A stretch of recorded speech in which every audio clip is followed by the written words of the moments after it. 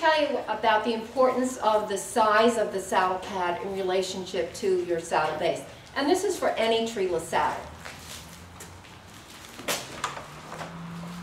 We don't want to have any edges that will make your horse uncomfortable.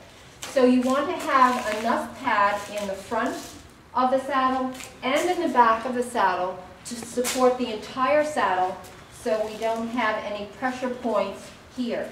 In this particular saddle pad, we have a good inch here, so any pressure from the edge of the saddle falls on the insert.